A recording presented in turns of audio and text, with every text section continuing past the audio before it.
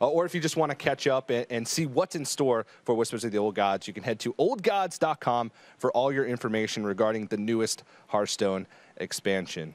But now we've talked about all the fun stuff that has happened over the course of the weekend. Now it's time to get down to that nitty-gritty. It's time to start setting up this grand final. Let's take a look at the first finalist. It's Amnesiac. So over the course of the weekend, we've seen his bold deck choices really come out in his favor. He brought Murloc Paladin, he brought Rogue, he brought a new type of control warrior with Gorehowl. So Reynad, just generally, how did you feel about this lineup and sort of its strengths and how it got him to the finals? It's been performing very well for him. Very strong lineup. Good against something like Freeze Mage, for example. You got the Druid, the Warrior. I mean, it's just decks that are all around strong. And then this Murloc strategy is kind of the offbeat deck. And I mean, that's a deck with such polarizing matchups that as long as you queue it into one of the decks that you're favored against, you're very, very likely to win. So, and there was some players thinking, Cora, that maybe he brought the Murloc Paladin to sort of draw out a ban in some of the control matchups to make way for the Druid. Is this a strategy that's popular, is trying to make it so you can play Druid as much as possible? I wouldn't say it's a popular strategy, but I would say it's absolutely an Amnesiac thing to do. He's a very intelligent kid, and knowing that that Murloc Paladin, likely going to be the only Murloc Paladin in the tournament, he would bring it, surprise the first opponent, and he got the win against the Control Warrior with the first Murloc Paladin, and since then we haven't seen it played. So I think drawing out the ban with the Paladin, a really smart strategy, and that Druid has been able to pull a win for him in the rest of his matches. Yeah, it's a pretty formidable deck, and a lot of players don't have much experience playing against it. So it's not something that players are comfortable with, so they ban it out, and then they're forced to play against the Druid. So let's take a look at some of the highlights from Amnesiac's run to get to the finals. We have this first replay, which is from, I believe, day one, where Amnesiac's showing off this Control Warrior and going into a tough matchup that is this slow Control Warlock. This is a Saturday clip.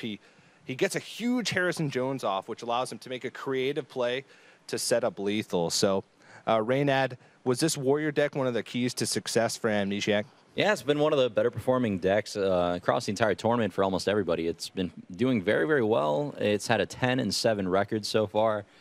Just very consistent, kind of has game against everything because it is just a pile of removal. So, you know, most decks play minions. You kill stuff, you hope that you draw the right answers to the threats, and, you know, when it works out, the deck takes very commanding victories. And Cora, we've seen not as much Patron Warrior as we were probably expecting. In the finals, is actually 2 Control Warrior players, Amnesia being one of them. Why do you think we saw more Control Warrior as opposed to Patron Warrior over the course of the weekend? It was just a really good meta read. A lot of people coming in thought that Patron Warrior would be the more prevalent Warrior deck. Really counters the Druids, counters the Paladins, but in fact, the Patron Warrior really underperforming this weekend. Snail having some trouble with it, and it just didn't perform the way that we thought it would. Control Warrior, however, making up 5 of the 7 Warrior decks in the tournament and really showing that it is one of the stronger decks in the meta right now. So definitely just a meta read, maybe preparing a lot for Freeze Mage, and I think it worked out really well.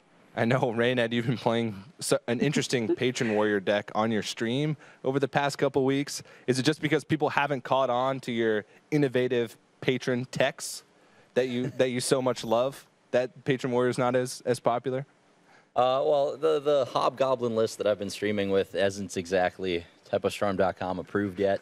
I'm getting there. I'm working on it. It's a very fun deck to play, very synergy-based, but you know, you want to play more entertaining stuff on stream. I definitely think like the versions that Chess Dude and Snail brought were a little bit more standard and performed like reasonably well. Like I think there were solid ways to build it. So your Patron Warrior deck hasn't put on its space shorts yet, so to speak. Promo code TEMPO for 20% off your win rate with your Patron Warrior deck. That's exactly what it is. All right, let's head into the second replay of Amnesiac. This one isn't really him, but it's just to showcase this Control Warrior deck once again. Talion, in this clip, had to expend so many resources as the Tempo Mage in order to take out this Death Lord, which is an inclusion that's been somewhat recent as far as Control Warrior tech choices go. So, Cora, what does this Death Lord accomplish in the current Control Warrior, and why is this such a popular card now after not seeing it for a while in this type of list? The Death Lord really just fits very well in this type of warrior. Double bash, double shield slam, double execute, all the weapons, gore howl, double brawl. This warrior is the most efficient removal deck in the game right now. So to use the Death Lords, sets up a wall, gives you a lot of time to gather those cards, and then you don't really have to worry about your opponent having minions on their board because you're just so capable of removing them in the first place. So it's not as much of a detriment as it would be in, say, a deck like Druid that has a really hard time dealing with minion removal. Yeah, and Raynad, you talked before on the desk about how Amnesiac with his warrior tends to make these cute plays that don't necessarily fit too much. What does Amnesiac have to do going into the finals to take a win with this warrior deck should it not be banned? I mean, he just has to play solid. Like I said, in most of the games he's played the deck, he's played fine. There were a couple games where, like, he did mess up, and he admittedly so by him afterwards. As long as he recognizes that, just, you know, plays a solid game afterwards, just relaxes, even though it is finals, try not to get too stressed out about it, he'll perform fine. He's been playing very well at the tournament. All right, well, another deck that Amnesiac brought that was sort of, I guess we can just straight up go ahead and say it, a rogue deck in the tournament, and that's Rogue. So only 2 players to bring it, and they both made it to the semifinals. So let's take a look at another clip from actually earlier today where Amnesiac went for a play here with the Lotheb and the oil here. So Randon, why don't you walk me through this one? Well, the turn before this, Amnesiac made the correct choice to get Millhouse out of Piloted Shredder. He's following that up with some, you know, just Lotheb to really lock the board down while he has a board lead. Oil to just put on a ton of pressure without being too vulnerable to AoE, and yeah, just managed to close the game out. Yeah, so he used the Lotheb that turn because he knew that he would have a really good chance next turn to close out the game. So why do you think Oil Rogue, the Cora, has been so successful over the course of this weekend? It's a deck that not many people have been considering very strong. Is it just sort of a person-by-person basis? Are Rogue players really right in being confident in all their matchups? I think Rogue players have a good point. The Rogue players that are passionate about Rogue are generally the ones who play Rogue the best. So naturally, when you play more Rogue, when you have a lot of experience, you're going to play it better, and you're likely going to play it better than your opponent. So Chess Dude and Amnesiac, being the 2 players that brought the Rogue, both had very similar Rogue styles today, very aggressive Rogue play, definitely knowing when they needed to go all in and really push for those victories and look for those outs. So I think it was a combination of that experience and that aggressive Rogue play that really helped them pull out those victories. Yeah, and Rogue actually did really well over the course of the weekend. Did have a positive win-loss record overall in the tournament. So the 2 players that brought it made it to the semifinalists and did super well with it. But that's enough for Amnesiac. Let's head over and look at the 2nd finalist for the America's Winter Championship. There's Nostam. Good old Wacky Bob, as a lot of people like to call him. But he had a pretty solid lineup overall. Raynad, you saw Chalky's Aggro Shaman, and you had some words about that, but Nostam's Aggro Shaman was a little bit different. It was a lot more minion heavy with Arcane Golems. What are your thoughts on his Aggro Shaman in this Honestly, lineup? Nostam's Aggro Shaman is really weird too. Both of them are just not standard list. Nostam searched for every charge minion in the game, fit as many of them as he could into his Shaman deck, and attacked face a lot. That's a very strong linear strategy. It's going to work well if you get the right matchups. It performed great for him, so yeah, you know, whatever works, props to him. I definitely think that it's impossible to build like a bad Shaman aggro deck, although I do my best to try on stream. Like almost any combination of Overload and Burn like will be reasonable. So yeah, deck worked out great for him, and definitely can't fault him for bringing what he's comfortable with. Yeah, and we can take a look at the first clip here from day 1, actually, to showcase exactly the strength of this Shaman. Cora, I need your expert analysis on this game. Is that a good starting hand for Nostam? TJ, let me give it to you straight. It is a fantastic hand, and I think maybe Chalky's Fear, the number 2, those 2 Tunnel Trogs coming into Nostam's hand had something to do with it, but this is literally the perfect hand. This is the hand you want to draw. Even coming down to the coin, he has Totem Golem on turn 2, Arcane Golem on turn 3 if he wants it. I mean, that's literally just the draw. Yeah, and the Tunnel Trog really being one of the key cards in that one. And it sort of cut off the clip, but Nostam actually looked over his monitor at Chalky in that matchup after he coined out the second tunnel chalk. He gave a little look, and Nostam's one of those guys who deadpans most of the game because he's just so focused and usually pretty nervous. So it was really funny to see that kind of thing. And let's take a look at another Shaman game. Shaman was one of the sort of key decks for Nostam throughout the entire tournament. So this was another play. And Raynad, you actually disagreed with this initially. Do you keep the same opinion on this play? Yeah, Nostam definitely messed up this turn. He got the game into a position where he's very favored. He's got Warlock Hero Power, Doomhammer. Like, he's going to draw enough damage to win the game, but he doesn't kill the Dr. Boom, and that allows Chess-Dude to have enough damage on board to race him. Yeah, and he did draw the Sludge Belcher the following turn, so he did win that matchup. But again, this is just to showcase what a key deck this was for Nostam throughout the entire weekend. So looking at his matchup against Amnesiac, is he going to be able to find a win with that Shaman with Amnesiac having, you know, some of those more control type decks, Cora? Yeah, I think so. The Shaman, it's a little bit of a unique build. We haven't seen Ancestral Knowledge. We didn't see Earthshock. But those charged minions, like Raynad said, always a pretty good strategy if you want to deal damage to the face. So maybe might struggle a little bit against the Control Warrior and might not even be too great against the Rogue because the Rogue has such efficient removal. But I think if you're going to find a win with anything, much like Druid, Aggro Shaman is very, very consistent. And every once in a while, you just get that crazy opening hand. Yeah, a lot of players have been telling me that Aggro Shaman is one of the strongest cards in the game. And judging by your comments earlier, Raynad, saying that, just put a bunch of Overload, a bunch of charged minions in the deck, it's going to do pretty well. So let's take a look at the final replay that we have here from Nostam. This is just his winning moment, and it was a lethal spot, and it was a little bit of a tougher one, but he had plenty of ways to kill off his own minions. So this Reno lock, quite a bit different from Sky High, who did lose in the semifinals. What do you think of Nostam's Reno Warlock deck, Raynad, as opposed to the ones that are more grindy? He does run the win condition with the Arcane Golem. Yeah, I mean, it's definitely a different way of ending the game to play that kind of win condition with the charged minions, but the tech choices really are what are paying off for Nostam there. You know, Kazan Mystic did win him that Freeze Mage game. That could have gone, you know, towards Chess-Dude if he didn't have access to that card to just end it right there, so. Yeah, and we talked a little bit on the caster desk about how the Chinese players and the Chinese-American players tend to tech their decks out a little bit more and don't have room for the win conditions. The Kazan Mystic ended up being a risky choice for this tournament because we saw a lot of other players throughout the weekend really struggle to find room for those tech cards. But Nostam actually won a very close series because of it. Cora, talk to me about that Reno lock and how you balance fitting in tech cards and trying to find win conditions. Do you think those tech cards are worth it in the end to try and beat, you know, specific matchups like Freeze Mage and like Zoo with Mind Control tech or things like that? Yeah, absolutely. I think WTY Bill and All Sky High, who also had that Kazan Mystic in their decks, maybe we're anticipating more Freeze Mage and just unfortunately didn't run up against it. Nostam got a very good matchup. He had that Kazan Mystic all teched out. That had to be for the Freeze Mage mirror, or for the Freeze Mage matchup. And then that Mind Control tech, we surprisingly didn't see a lot of Zoo this weekend. We saw some Demon Handlock, we saw some Reno, and a lot of Warlock bans. So the Mind Control tech didn't come in quite as handy as that Kazan Mystic. And even the rest of the Kazan Mystics in the tournament didn't show their full strength. But in this case, Nostam got a great matchup, and his tech choices really showed through.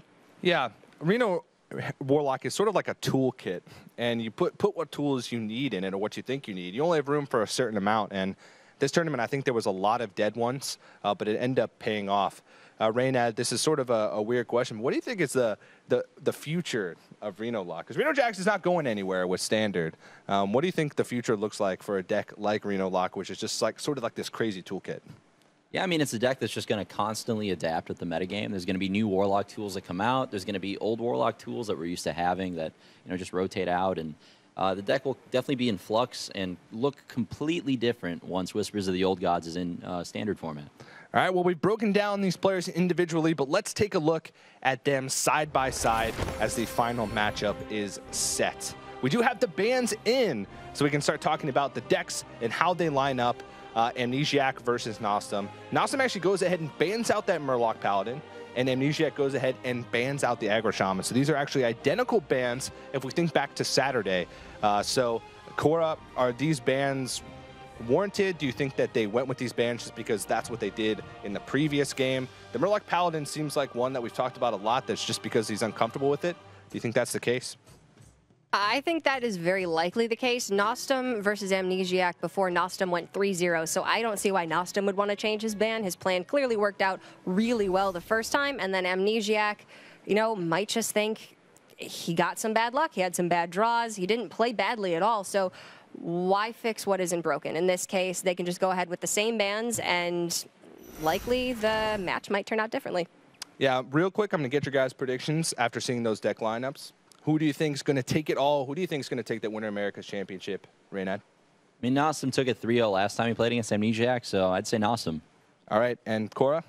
I'm going to have to agree with Nostam. I think he has a lot of open tournament experience. Amnesiac's still so young, definitely has more ladder experience, but in this case, I think Nostam just has a little bit of an edge. All right, well, at home, let us know who you guys think is going to win and show your favorite player support on that social media. You can tweet at PlayHearthstone with the hashtag HTT, and make sure you hashtag who you think is going to win, either hashtag Amnesiac or hashtag Nostam. I'm super excited for this grand finals. Thank you once again, guys, for helping me recap the day and giving your expert analysis. But the grand finals is set, so we're going to toss it to our casters to get into the action. Thank you, TJ. 8 players came to the America's Winter Championship looking to secure $25,000 and a trip to the Hearthstone World Championship at BlizzCon. We now have 2 remaining. Nostam, Amnesiac, we've heard what they think over at the sidebar. Sottle, you and I have been talking a lot over this weekend, and you told me something interesting as someone who has competed in a fair share of tournaments. You told me that preparation is almost entirely what matters most when it comes into this, that the decks you lock in, the cards you choose, are such a big factor in this based on that. What do you think? Yeah, I mean, I'm not sure exactly what percentage to put on it, but it's such a big deal. So much of how well you're going to do in a tournament is decided before you play a single card. It's your preparation, it's the tech cards that you put in your decks. And it was pointed out, a tweet I actually saw, but just before we came online, that we saw that in the semi-final where it was extremely high-level play from Chess Dude up against an extremely high-level preparation strategy from Nostam, who had targeted Freeze Mage with his lineup and had that pay out by getting through to this final right now. Right, Savitz, looking at this, do you agree with his assessment that the decks are going to dictate who wins this, or is there room for innovation within the matches in unfavorable situations? I do think that there's a lot of room for like all sorts of maneuvering. These 2 players definitely did their preparations right. I think they are very deserving finalists, and either one can take it. Right, and as we see on social, these 2 players are neck and neck. There's people are out there supporting them, tweeting to show that they think that these players are going to win. I'm going to go ahead and go against the sidebar on this one. I really like Amnesiac's chances here. This guy has impressed me all weekend. I've had the opportunity to talk to him, and he's young, and he may not necessarily have as much experience, but I really like this guy's heart. He's got a lot of high game knowledge. So we're going to go ahead and introduce our first player, though. From Team Grand National Champions, it's Nostam.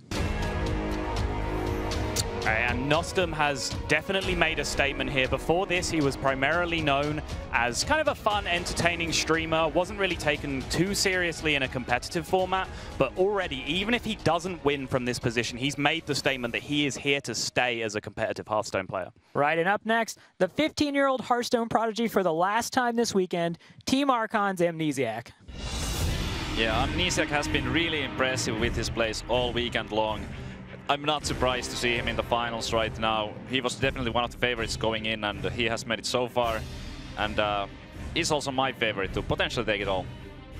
Right, Amnesiac has talked at length that he feels like the decks he brought are reflective of how much training he's put in, how much practice time he's had, and he feels like he plays at so high a level that even if these aren't necessarily the optimal decks, he feels like he's more than equal to the task of taking this. Right, and I think it's important to say that the cream has really risen to the top in this tournament. I think there were 3 standout players. It's a shame we can only get 2 of them in the final, but the 3 standout players, these 2 and Chess Dude, I think everyone would agree. All 3 of those were in the top 4, and now we have a final between 2 people that no one would argue don't deserve to be here. Right, and looking at those bans, again, they were mentioned a little bit on the sidebar, but Shaman and Paladin banned, and once Amnesiac revealed that Paladin, or revealed it to be Anyfin, absolutely a game changer, and I have to imagine it changes how his opponents approach these bans. Anyfin ban, Savitz, do you like it? Well, it's the smart thing to do for Nostam for sure. His lineup, like Reynard has mentioned earlier, that the matchups for the anything Paladin are very polarized, and he would have had a lot of good ones here. Personally, I'm a little bit disappointed to see that deck go out, because it's really refreshing to see, and it's such a brave move to bring it here. But definitely the bans here are correct for both players. Shaman also a really troublesome deck for Amnesiac to deal with. Right. You agree with those bans?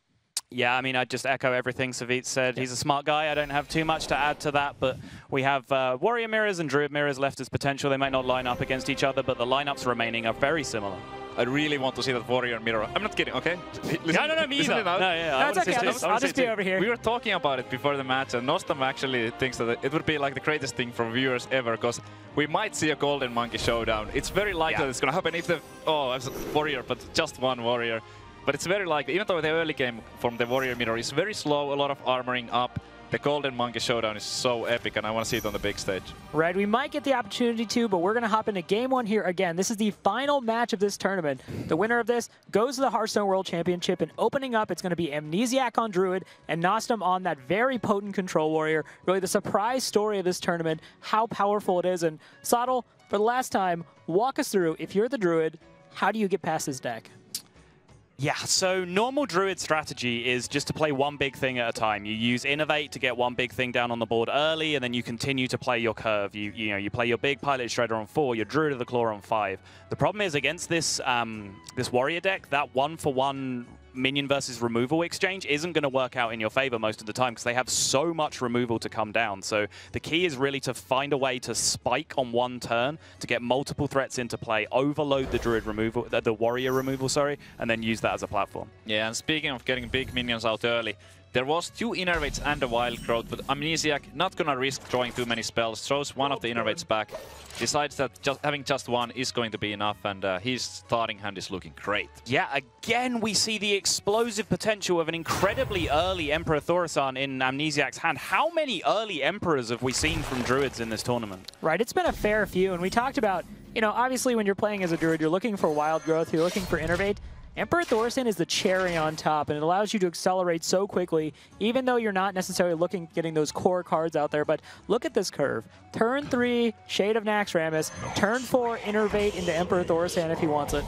I'm really intrigued by the fact that he played the top-decked Shade there instead of the one that was in his hand. That's very, very interesting to me, because you coined Wild Growth on turn 1. What that signals to your opponent is Shade of Naxxramas or Innovate 5-drop. Those are the 2 things that are likely to happen. So he's just given Nostam the information that there is probably a card in his hand that Wild Growth was supposed to set up. Whereas the card that was drawn, the second Shade, there's no possible information on that. Yeah, exactly my thoughts. That's interesting, because he also went for the old Shade first, and then he switched to the one that he just drew. It'll be interesting to hear his thoughts on why he chose to play the freshly drawn one instead.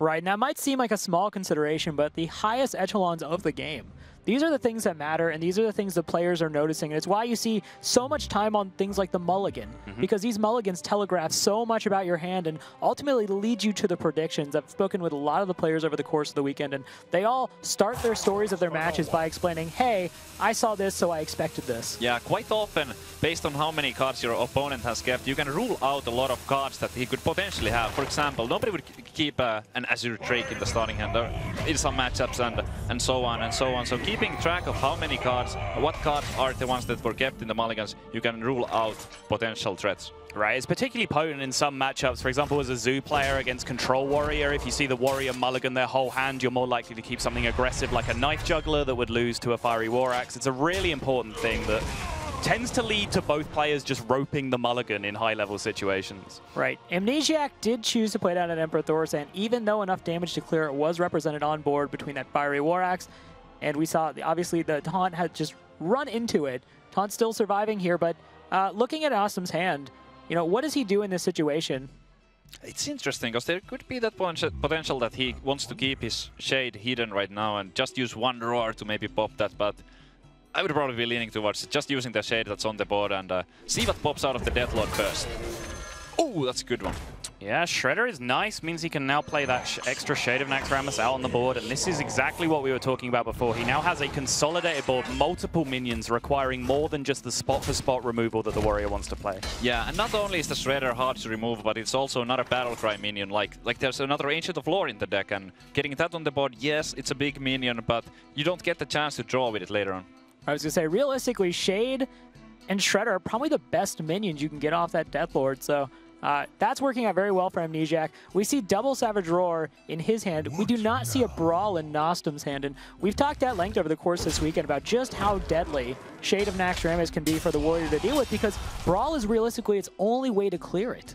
Yeah, sometimes you can get it out with the Revenge if you can get your life total low enough to get the damage boost on the Revenge, but that's a little bit tricky, and if you're low enough to use the Revenge efficiently, then you're probably in the combo range. Yep. Right, so looking up at Amnesiac's hand here, you can see the value of that Emperor that he played. It wasn't the best Emperor, as you pointed out, Rob, but what it allowed him to do is get to that Ancient of Lore quickly, which he was looking at his hand, he could see that potentially there wasn't much to do for several turns, but speaking of getting to Ancient of Lore quickly, there's something that actually prevents it unless he wants to bring that Shade out of stealth. Yeah, interesting play there. I think that's excellent value from that Doomsayer. It kind of forces the Shade out of stealth here, and at worst you gain 7 health. Yeah, what I really like about that is because you'd seen the Emperor Thorson at that point, you know that if he has a 7-drop, it's going to be on 6 mana. So you are basically forcing that reaction, as Savit said, get that Shade out. So he did get something out of it, and we are now going to the Grand Tournament. Justicar Trueheart comes down. Is that lethal right there? Nostam did not go for the Brawl. 13 plus 8 plus 8? That is a large amount of damage. I believe that is just lethal, yeah. That's crazy. Wow, just like Has the Living Roots as well if he needs it. Right, Amnesiac really quick to identify that, pulls the trigger. He goes for it, 16 damage between the Shade and the Shredder. Hero power, not required. He's got enough damage, and he is going to go ahead and take game 1 in this series. I wonder if that was a little bit of a hasty decision from Nostam to just play the Justicar, because there was a lot of power on the board, and even if there was only one drawer, that would have been so much damage. And what's really interesting to me is that it seemed like his line of thinking was that with the Doomsayer play was to get that Shade out of hiding. He had the Death Spite in hand that he could use to target it, but then after the Shade was revealed, he didn't follow up with that Death Spite to remove the Shade. He just went for the long-term investment of the Justicar. Obviously, if he does live that one turn, it starts to net him health over the course of the game, but yeah, there definitely was at least a lot of decisions there. He had a lot of different lines of play, and I'm surprised that he didn't even rope out there. That's one of the turns where I would imagine that a lot of players would use all of their time for the thinking. Right, and we've seen that over the course of this weekend is players just bringing down that Justicar Trueheart on turn 6, even with something else on the board, because as you said, they're looking for that long-term health gain. But with so much raw power on the board, the potential for, as you said, even one Savage Roar to come out and make that a very unwieldy situation, I have to think Nostam is going to be questioning that turn after the fact. Yeah, the thing with Justicar on 6 is that often turn 7, turn 8, you quite often commit all of your mana to removal anyway. You'll equip a Death Spite, maybe bash something for 7 mana, so you don't actually start getting that advantage from the hero power until turn 9, turn 10 anyway. So quite often it's correct just to hold back, even though that temptation just feels good to load it onto the board and start having that promise of the tank up rescuing you from the Druid pressure. Right, so Amnesiac goes up 1-0 early in the series. The potential for the Control Warrior mirror is still there, but Savits, you are going to be denied. Justice is done as we evade the Control Warrior mirror once more. And Amnesiac goes to his double oil rogue. And I mentioned double oil because that is something that could really give him the edge in this matchup, where the rogue only has a finite amount of damage against traditional Control Warrior.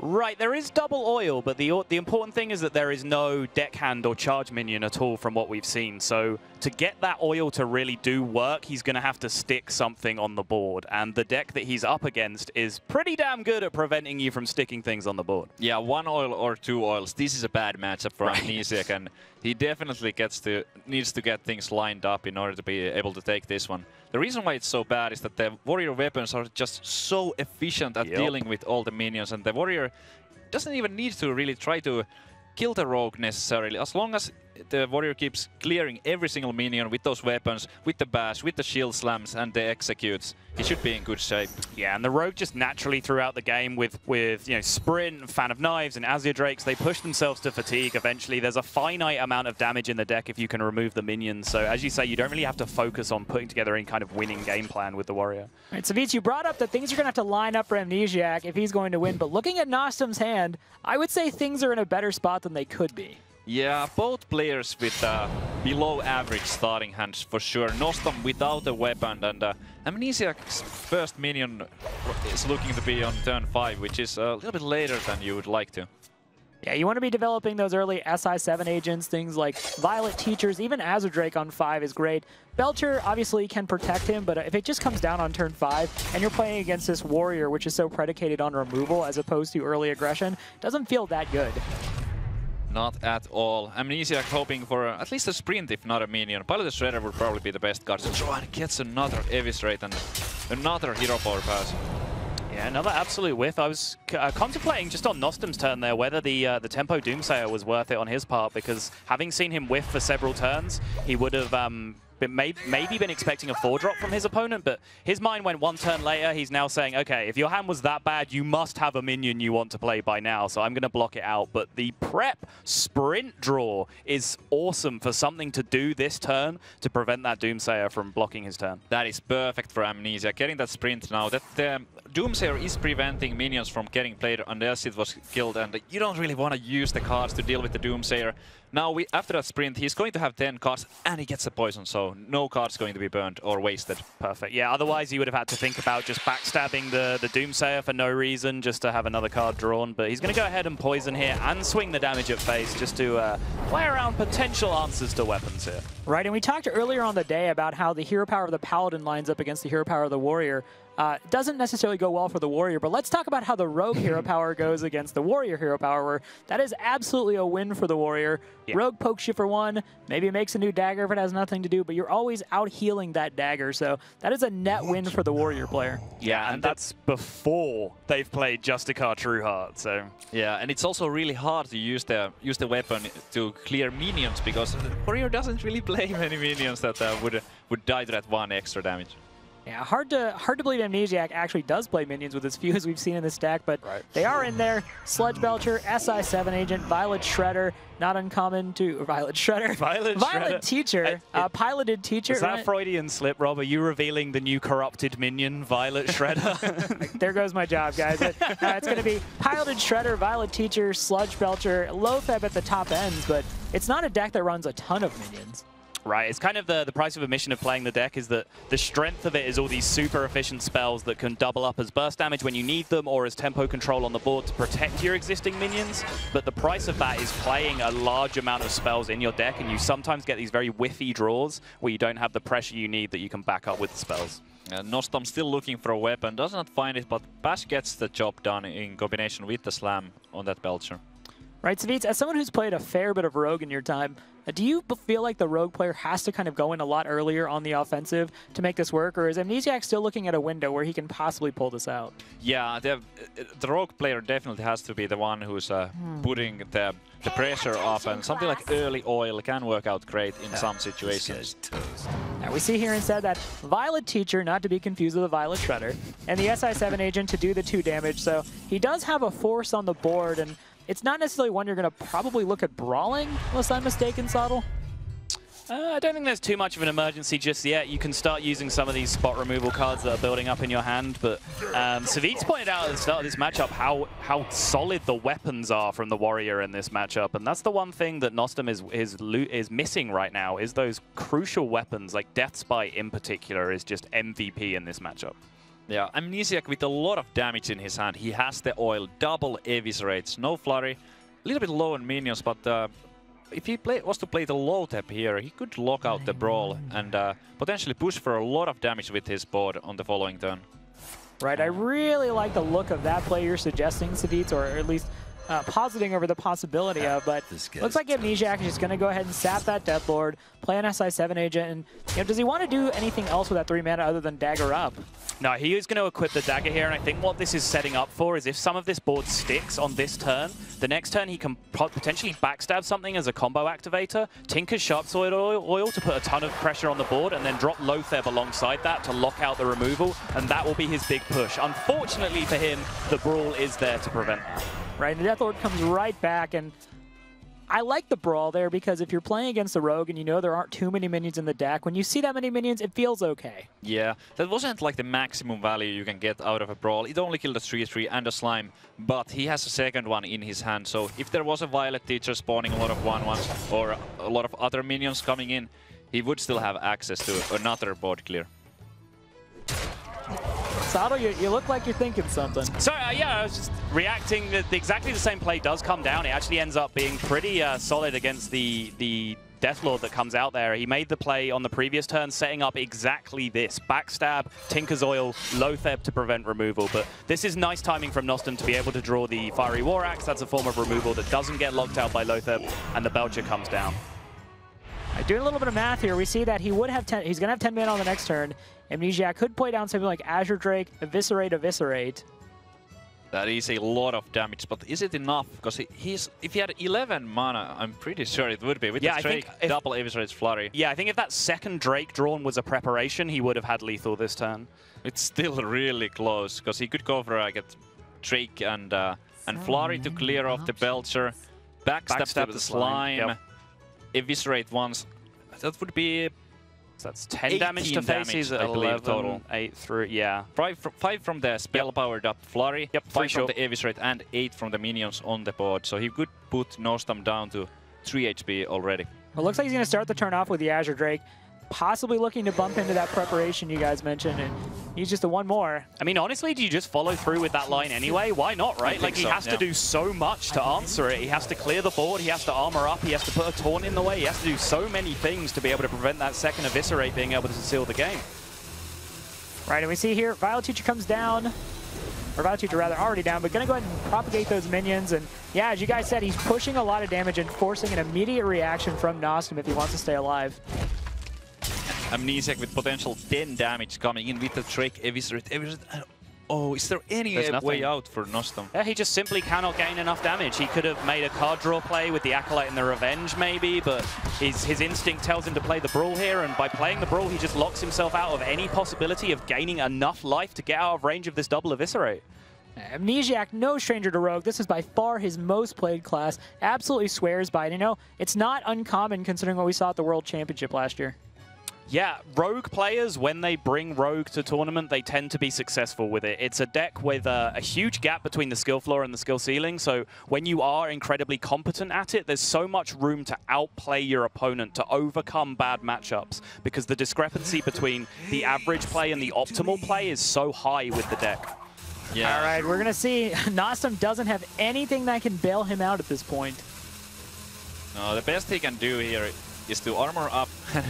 As ridiculous as it sounds, he could have coined out the Shield Slam on the 1/1 to have one more HP. Right. But regardless of that, even if he did that play, he would have still been dead to the Drake double Evis. And Amnesiac gonna go up 2-0 already in the series. And this was an unfavored matchup. We were talking about this at the start. This is very difficult to navigate, but Amnesiac found that sprint, found the resources, found the window through which he could possibly win, and is now going to go up 2-0 in the final match of this championship. Now, I'll confess, I'm not a huge Rogue player myself, but I've watched, for example, Mr. Yagu, one of the best Rogue players in the world, stream a ton of this deck. And he has a actually decent success rate against Control Warrior, and one of the ways he does that is by he purely mulligans for preparation and sprint. He sends everything else back. And what we saw in that game is that wasn't a tactic that Amnesiac was maybe deliberately trying to employ, but we saw that crucial turn where the Doomsayer was dropped, and then the prep sprint was allowed to be played in response to that, which just gave Amnesiac so many resources over the course of the rest of the game. Yeah, I also feel like that prep sprint on turn 5 for Amnesiac, that was kind of the point where he started to look quite good in that particular game. Right, Amnesiac now up 2-0, just needs one more win on that Control Warrior. Might be the Control Warrior mirror, but obviously more favorable decks for Nostam to bust out. But we're seeing Amnesiac slightly favored on our social media poll. Say it's a 60-40 there, maybe even a 55-45. So again, if you are out there, if you're a Nostam supporter, if you like Wacky Bob, get out there and hashtag Nostam. Show him you are supporting him from home. If you're an Amnesiac fan, obviously hashtag Amnesiac. Nostam needs to find wins with all 3 of his decks, and I'm just like, please pick the Warrior. I want to see the Monkey Showdown. If Nostam is to lose this series, what's a better way to go out than in a Golden Monkey match? what's an even better thing is to get a first win. And I think when he looks over the rest of his lineup, as much as he cares about your amusement, Savitz, and probably mine and Saddles as well, he's going to look at what gives him the chance to climb back into this. And look, here's the thing, right? Second place in this, you still bring home a lot of money, a lot of points, but you want to win. And Druid into Control Warrior. Savitz, you're making a face. I mean, it's a pretty good pick. Druid, Druid in my books is the favorite in this matchup, and it's definitely his chances to win with the Druid are better than in the 50-50, so to say, Control Warrior mirror. Were you really expecting the Control Warrior mirror here, Savitz? I mean, he has to win with all 3 decks, so it's quite possible that he would have started out with it. Why sure. not? Because I want to win game 1. What's happening here, Savitz, is that Nostam is going to fully set up the drama. He's going to climb back to 2-2, and then we're going to go out in game 5 on the Golden Monkey Showdown. I like it. Yeah. Let's do it. All right, well, looking at the opening hands here, Amnesiac probably going to toss away Harrison unless Malfury and Claws suddenly start counting as a weapon. Probably not going to keep that Sylvanas either. Deathbite is what I would consider the only keep in this hand. Yeah, Deathbite is definitely your boy in this matchup. That's what you want in the hand. So he'll be keeping that. Wild Growth, much the same from the Druid side. That is an instant keep. Wild Growth much preferred to the one-off spike of Innovate early in this matchup for the reasons that I've discussed. You want that constant mana growth, and honestly, Innovate is sometimes more powerful in the mid-game to play 2 minions at once. Okay, that's interesting. Nostam chose to keep both of his 5 drops. I was expecting him to potentially keep 1. Right. But the second one, I personally might have... Well, now that makes it look like really bad, but that was unfortunate, drawing 2 more 5s. But I personally would have maybe leaned towards trying to find a Shade of Naxxramas or a piloted Shredder for that turn 3 where he has 4 mana. Yeah, I totally agree with you. It's been made to look even more stupid than possibly it is just by the draw of all the 5 drops. But keeping 2 does seem a little bit ambitious with all the positive draws you could get to go with that Wild Growth. Do want to point out, though, once he starts chaining together those 5 drops, he will be putting a lot of raw power on the board. 4-6 is not a convenient stat line for the Warrior to remove, so. And Shredder, where were you? What were you doing? That is the 1 extra card that he would have had if he... Right, yeah. Is that how it works? I'm not so sure. Maybe not. Yeah, but Deathbite in combination with the piloted Shredder here is going to be excellent for dealing with that 4-6 bear, and this is a situation that I've talked about where it's just 1 minion at a time at the moment, and we're kind of fine with that as the Warrior player because we have plenty of options in our hand to deal with the situation. I love this from Nostam, actually, the charge here, because now we immediately get the situation. 2 minions in play, much harder to deal with. Yeah, Belcher does die to a Deathbite, but still not too bad.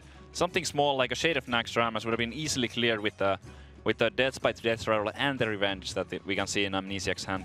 Right, you brought up the magic number 2 when it comes to playing the Druid mid-range against Control Warrior. You never necessarily want to put more than 2 minions on the board because it obviously leads to a more favorable draw unless you're looking to close that with something like Lotheb to get basically the end of the game. But putting 2 minions on the board is not necessarily always the best for the Warrior to remove conveniently, so I definitely like this.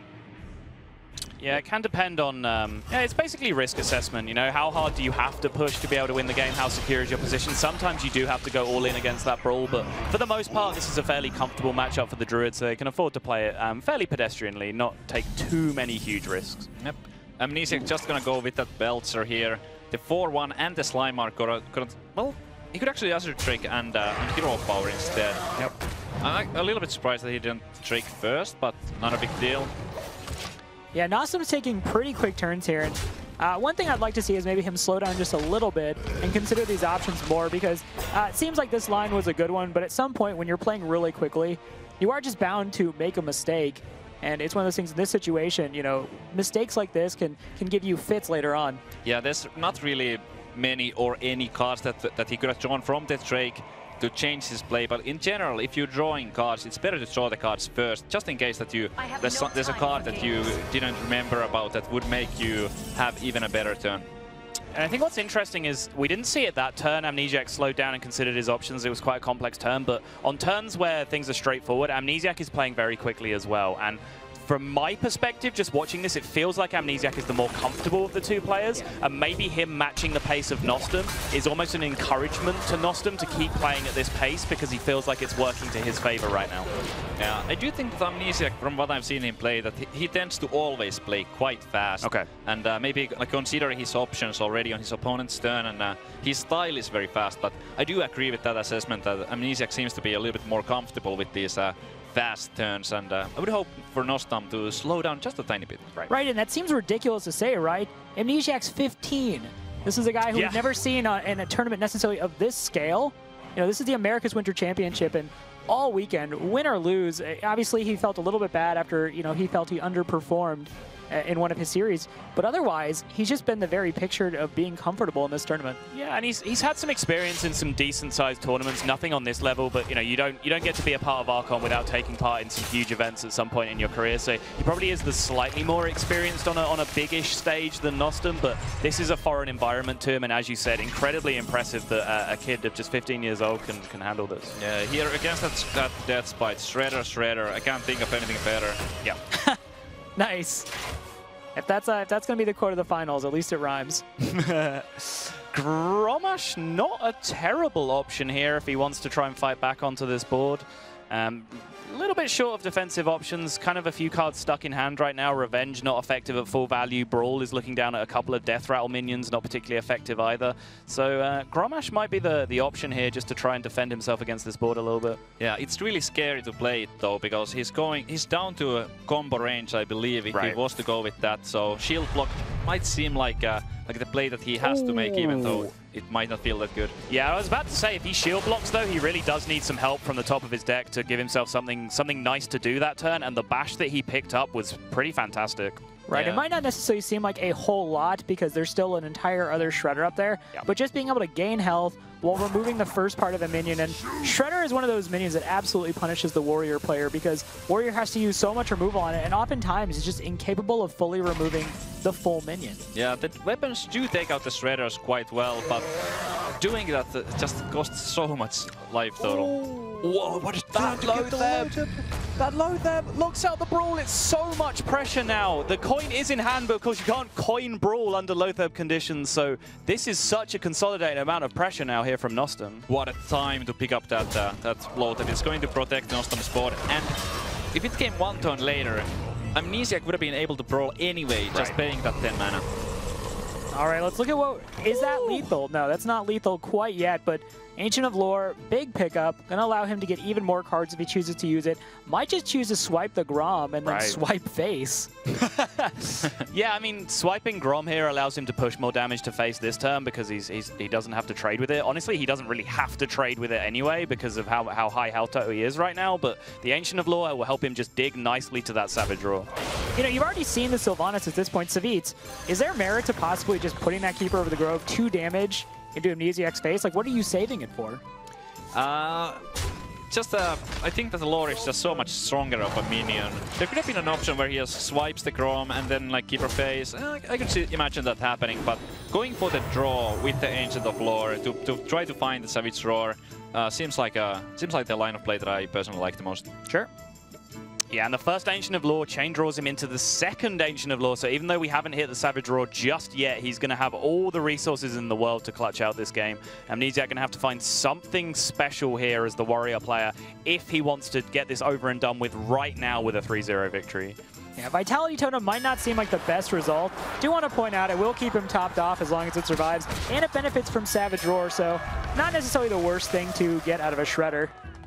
Yeah, Slam could clear the board fully here, but Amnesiac may be running a little bit low on cards, so it's hard to pull that trigger because the card draw from it in the future would be very beneficial. Yeah, I think we're going to get an indicator here of just exactly how desperate Amnesiac is, because the decision whether to slam or not this 2-2 actually says a lot about where he feels he is in this matchup right now. Yeah, Yeah, it's really hard with just a big game hunter and Harrison Jones as the minions that he has to really do much things against the Druid. Right, speaking about being nervous to pull the trigger, we've seen that Gorehowl just sit in the hand, and Gorehowl's great when you have health to spend to get rid of minions, but that is not a place Amnesiac is currently at. Absolutely not. Second Lore is played, more cards drawn, still no Savage Roar in hand, so he's going to have to take his time to get some work done here, but the Gorehowl is finally going to come down, cleanly take out this 5/5 minion. He goes down to 15 health, can go back up to 17 with the hero power, which means a Savage Roar draw would be lethal here. Does he even have enough with the... never mind. Goodness. I believe he may have had enough with the 2 Innovates anyway. Is that right? Force of Nature swipe, innervate, swipe. Yeah. Yeah, that was enough That was already. enough already, Exactly. He got the win, guys. He doesn't need to go for the win plus. So he's set right here. He is going to go ahead and bring the series to 2-1. So hats off to Nostam. He's still in this series. Has to win 2 more games. Amnesiac still in a great spot, though, with that Control Warrior. And I think Druid, we can agree, was probably its weakest matchup. For sure, yeah. I think there's no doubt about that. You know, I've talked to Len, the Druids have to get a little bit more creative. It's not as free as it used to be back in the day, but still an uphill struggle for Warriors.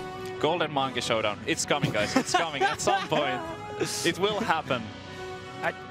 Okay, I will say, I am excited about the prospect of the Golden Monkey coming out. I'm just not excited about the hour-and-a-half leading up to it of armoring up and not using removal because nobody plays minions. The thing about the Control Warrior matchup, Rob, that you have to learn is that it teaches you important life lessons, and that's that without the lows, you can't appreciate the highs. You have to sit through the 5 or 6 turns of armor pass to get to the really, really juicy stuff at the end. The Tao of Sodal. I look forward to being able to buy this book on digital download somewhere, maybe like $2.99. But yeah, we are getting closer to that Control Warrior mirror. Yeah, we won't go there just yet, I would imagine. I think we're going to see the Warlock. I think it's Reno Lock with the Ooze teched in, I think. True, so it has a pretty solid matchup against the Warrior overall. You can just keep live tapping, load up on as many threats as possible. So it should be in a pretty decent position. Yeah, the Ooze is definitely teched in exactly for that type of matchups. He knows that if there's a Gore Howl, which could otherwise be a huge problem, the Ooze will take care of that. There are also some deck cards that are a little bit off, like the Kazan Mystic. Right. Not going to do anything special against the Warrior. But it's one of the huge benefits of gaining information as you play throughout a tournament, because say this matchup was to happen early on without the information out there, turn 4 Death Spike comes down, all right, cool, I'll ooze that. But now with the knowledge that Gore Howl is in the deck, you can guarantee that that Gore Howl will be the target for the Acidic Ooze that Nostam will want to target unless he really can't help it. Yeah, sometimes you might be forced into situations where you have to use it on a different weapon, like a Death Spike, but you definitely want to try to aim it at the Gore Howl, if anyhow possible. Right, I do want to point out, we were talking to Amnesiac earlier before the match, and he very candidly pointed out that Nostam's Reno Lock did in fact have Acidic Swampu. So from his mouth, and no, we avoid it. We continue on. It is Reno Lock versus Control Warrior Savitz. Stop looking so crestfallen. It's happening, but Nostam needs to win this one to force it. Hey, I've already told you, Savitz, it's going to be maximum drama. Game 5, Golden Monkey Showdown. Right now we see that Nostam is opening up, or not opening up rather, but he's hopping into this game with that Reno Lock. We have seen, obviously, that like other Reno Locks, it has those tech cards. Kazan Mystic, going to be useless in this matchup. Acidic Swampus will be anything but useless. Yeah, but also the different ways you can build Reno Lock really have a big impact in this matchup. TJ early on gave a very solid analogy of Reno Lock just being like a toolbox that you picked what you wanted to put in there and it dramatically shifted your matchups against various different things. So the decision of Nostam to bring this particular build is going to have an impact of how it lines up against this super heavy removal warrior. Yeah, I wonder if Nostam is going to also go for the type of max out on the life tap strategy that we saw earlier from some players, because it can happen. It can be one of the most efficient way to get to those most important cards as fast as possible. Right, and Nostam, you know, he also has a weapon that can be broken, and we see that Harrison Jones in the hand of Amnesiac. But Jiraxis' hands can, and over the course of the weekend, have been put in a museum. So that's something Nostam has to be aware of. No doubt he's done his homework, and suddenly this forces Jiraxis back to kind of a last-ditch effort as opposed to one of your main win conditions. Well, Piloted Shredder picked up by Nostam. That's a great card to have against the Warrior. Yeah, he's curving out pretty fantastically from here. Unfortunately, for him, the Imgang boss is going to come down against that Death Spite if it happens, but he has a nice solid 3-4-5 curve that he can play out here if he wants to just get the pressure down on the board. Yep, Imgang boss not so good against the Death Spite, but the Shredder will certainly be. At least Starseeker. Oh, we're so close. Savitz is literally rubbing his hands together right now. This is actually the most evil I've ever seen Savitz look, and we're like one Elise Starseeker away from this just turning into Savitz's stream. Yeah, I mean, this is not the matchup where I was like expecting to see it, but I'll take it if it happens, if it's meant to be. If you're just given Golden Monkey, I guess you'll take it. Yeah, I would be very excited to see that. Obviously, at least Starseeker and the map into the Golden Monkey have the potential to lead to some fairly comical situations. Steam Weirdo Sniper yet again. 2 in a row, I believe, of Pilot Shredders. Now you can aim that life tap at your... No, it doesn't work that way. You just trail off. Yeah, it's not even worth finishing, but... Yeah. Can't force your opponent to draw a card. Force Sludge Belcher to draw a card. Yeah, Then Sludge Belcher has a hand? Yeah, fine. If that had rolled 4 on that implosion, would have been nice and able to Mortal Coil it. This actually... I think this turn may end up having far-reaching implications since he couldn't just Mortal Coil the Sludge Belcher, forced to bring out that Dark Bomb. Yeah, it's a huge difference. Dark Bomb is a card that can quite often be used as that last final push over the line for lethal damage at the end of the game against this heavy control deck when it comes down to the fatigue turns. It's also a fantastic mid-range removal card, and on top of that, he's 1 card less deep in his deck because he couldn't use the Mortal Coil. Leroy Jenkins drawn by Nostam. Well, I was looking at the power overwhelming here for the removal, but since this is the type of Reno Walk that he's playing, he's likely to want to hold on to that BO for the combo. Right, so speaking to Saddle's earlier point, there are a lot of ways you can build Reno locks. One such way is this combo lock that uses cards like Leroy Jenkins, Power Overwhelming, Faceless Manipulator to deal a ton of burst damage all at once, and this is what Nostam is playing. Yeah, and the key point here is that more and more players have switched to Arcane Golem as their charge minion of choice. Leroy, a little bit more awkward to use. You have to Emperor at least 1 part of the combo to make it happen. You have 5 mana Leroy, 5 mana Faceless, 1 mana Power Overwhelming. So you just have to hit Emperor on any one of those cards. But having Leroy instead of the Arcane Golem, the extra burst damage can just be that extra point you need to push through against a heavy life gain class like Warrior. Yeah, personally I like the Arcane Golem version just a tiny bit more, but both are very much viable. Right, but in particular matchups, heavier control matchups, Priests, Reno locks, for example, it can be very, very positive to have the Leroy Jenkins. But as you said, most players agree with you. They've switched to the Arcane Golem, just a little bit more consistent overall. Yeah, I completely agree. In this matchup, that extra damage might help out a lot, whereas against more aggressive decks, it's just the Leroy is just too late because the mana cost is so high. Yep. Right, we're going to see that Sylvanas hit the board for Amnesiac, create a pretty tense board state. Nothing Nostam can really intuitively play around unless he uses that Iron Beak Owl, which of course we are going to see come out. And Sylvanas now just a 5/5, still a force to be reckoned with. And Acidic Swamp Ooze in Nostam's hand, but he's not going to use it on that Fiery War Axe. Not necessarily the target he's looking for, knowing that Gorehell's in there.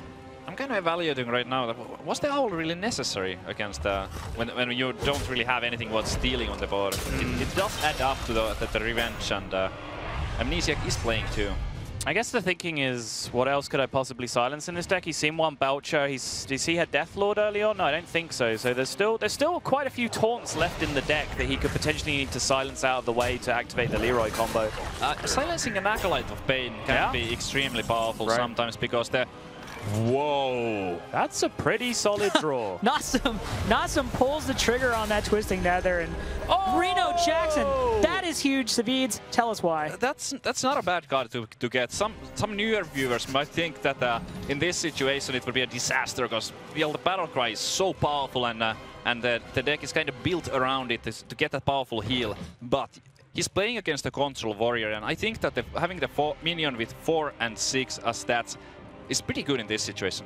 Yeah, it really is. Just jammed on the board, Spiteful Smith that isn't going to buff his Jiraxxus weapon, but you know the stats are solid, and this isn't a deck really that pressures you too hard in the Removal Warrior. So really, Reno Jackson would probably just be used to buy you extra turns of fatigue at the end of the game more than anything.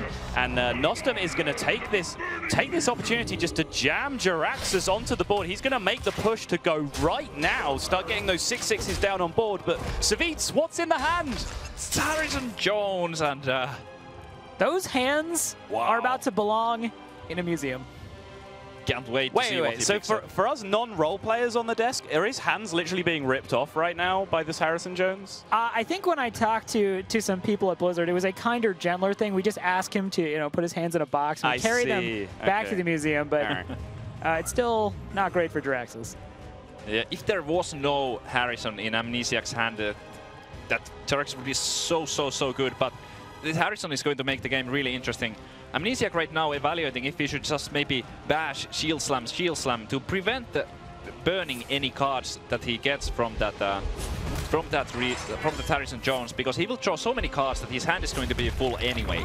Yeah, I like this though overall. Just like hold on to the Shield Slam or the Execute. Just play 2 cards. He is still going to burn 1, but I like this play. He just fills up his hand on so many resources that the 1 burned card on average shouldn't matter too much. Picks up that Gorehowl, picks up the Grom. Those are 2 huge cards that he will have been looking for. Yeah, that Grom in particular is so important because that is what gives him the potential to finish the game off as early as next turn. So Nostam took a very aggressive line there, decided he was just going to go for it, knowing that Harrison Jones was in the hand. What do you guys think of that play? I mean, there are 2 possible times you can do it. You can do it early and say, okay, this is the least likely you will ever be to have Harrison Jones in your hand. Or you can try and hold out and do it as late as possible so that the Harrison Jones is too much a threat for fatigue to be playable. I don't mind the early play. It's risky, it's all in, but he sensed blood on that turn. He made the aggressive line where with the Leroy power overwhelming in hand, he didn't need that much extra damage built up over a couple of turns to win the game. Right, so what happens when a deck with seemingly unlimited removal comes up against a hero power that generates almost unlimited minions? Savitz, who do you think is favored from this point out? I mean, looking at the hand, it's Amnesiac with so much burst potential. The fact that Nostam's health is capped at 15 is so bad for him, because he does have that heal, but unfortunately it wouldn't do anything right now, because it's already maxed out.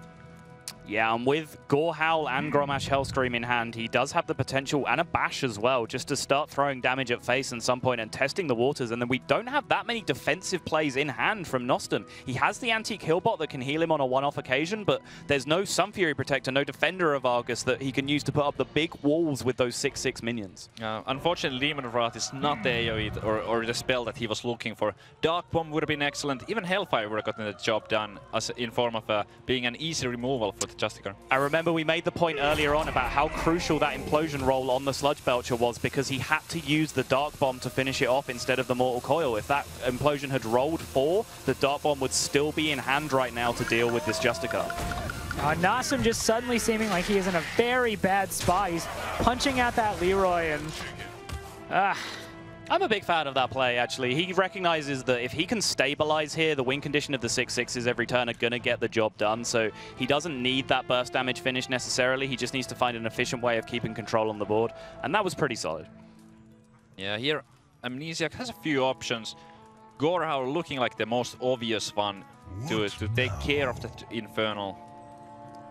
He could also slam execute it and play something else. Maybe develop a minion with Deathlord potentially, but just getting the weapon out right now. In combination with the Grom, that would be enough if there was no Acidic Swamp Boost. Right, we talked about last game how Amnesiac did not have the health to leverage that Gorehowl effectively. This turn, or this time around, he absolutely does. He has that tank up online, so he is ready to go, and he can actually deal with a few of these Dread Infernals from Nostam. Yeah, I mean, he can kind of delay the inevitable for a while, but he's really going to be needing to make the aggressive push at some point. He cannot stall this game out indefinitely against a board of 6/6s. His goal is going to be to make the aggressive play that kills his opponent with that Grommash Hellscream, the Slam as the activator in hand, plus in his mind that Gorehowl to stack up the damage. Nostam has to find the best defensive play possible that he can on every turn here, and eventually he's just going to run out of ways to do that. Yeah, Nostam is aware that there's no Inner Rage and no Cruel Taskmaster in Amnesiac's deck, so the best that Amnesiac could do is 10 damage from the hand. All right, this Acidic Swamp Ooze is going to do a lot of work in terms of protecting Nostam if he chooses to play it.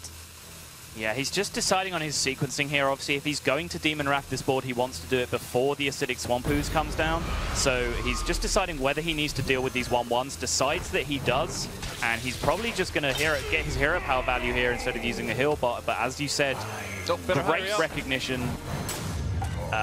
Okay, he got it. Got it in time. But yeah, as you said, Savitz, great recognition. He's left his opponent needing 11 damage, knowing that the maximum that's likely to come out here is 10. Right, Nostam displays some sick APM there, playing that Dark Peddler down and getting the Worgen Infiltrator. Seemingly impossible to do, but he manages to pull it off before the rope burns out on him. Yeah, it looked a little bit scary in the end there. In case that the player is not fast enough to pick the minion, the player would end up with a random one. Looks like we're going to see a similar play to we saw in the previous series involving this deck, where he's looking at sacrificing his own Deathlord here to get additional value out of his Brawl. Picks up the, as we've described, somewhat useless Kez and Mystic in this matchup, but no big deal. It's another minion that gets taken down with the Brawl, and he'll probably be looking to equip the Fiery War Axe at the end of this turn and snipe down whatever's left. He does have the opportunity, though, to go aggressive as well and set up lethal with that Grommash. Yeah, the Kez are not too bad here. What would have been a disaster would have maybe been a Sound Fury Protector or Defender of Argus, because those are the type of cards that Nostam needs to pick up quickly. Yeah, looking like he's just going to go ahead and put out that Doomsayer, which is such a heads-up play here. Yeah, pretty awesome. He knows right now that he is threatening lethal, so defensive plays on the board here have to be made. He's threatening 13, so there can't be a reaction to this Doomsayer. There has to be a defensive play from Nostam. So the heal bot comes down here, and then Amnesiac immediately doesn't have to deal with any of that nonsense. He just gets the board completely straight back to himself with the initiative again.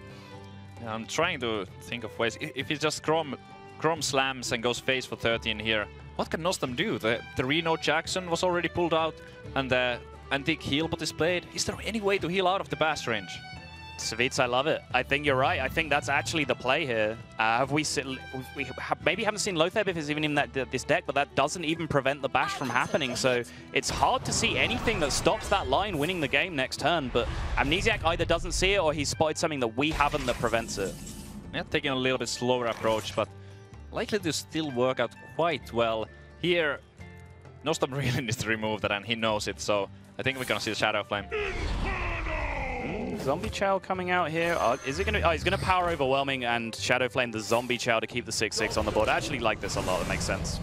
Does give up a Power Overwhelming, though, in doing this play. So is that necessarily something? He's obviously lost Leroy. Right. So the main win condition of this deck is obviously very much diminished, but do you think it affects him too much to do this play this way? Not really. I think with the Leroy gone, the core of the Power Overwhelming's usefulness is pretty much extinguished. So using it there to essentially get a 6/6 on the board for free that wouldn't have been there if it had been forced to Shadow Flame it the other way makes a ton of sense. I think that's it. This is going to be it. This is going to be it. There's no defensive play in hand. All right, well, we've crowned a champion. Amnesiac is about to pull this out, and he is going to take the series 3-1 if he sees it. He absolutely sees it, slams the Grom. Grom going to get in there with the Shield Maiden, and Amnesiac is going to be the America's Winter Champion. He has punched his ticket to the Hearthstone World Championship at BlizzCon later this year. Congratulations to Amnesiac. Guys, any quick thoughts? Phenomenal play from Amnesiac throughout the entire tournament. Definitely one of the strongest standout moments in all of this. All right, we're going to go ahead and toss it over to Dan. He is about to get the interview with our America's Winter Champion, Amnesiac.